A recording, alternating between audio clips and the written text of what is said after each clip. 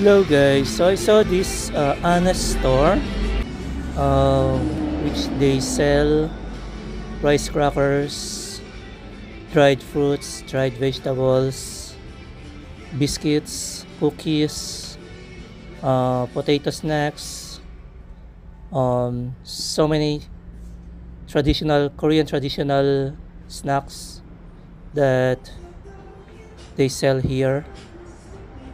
So this is usually I see this kind of store on the street, like on the truck they're selling this one, but this one is in the store, and this one is an honest store, meaning once you get which product do you want, you will register here by yourself. So for example, I choose this wasabi snacks, and I will register it by myself and pay it by myself.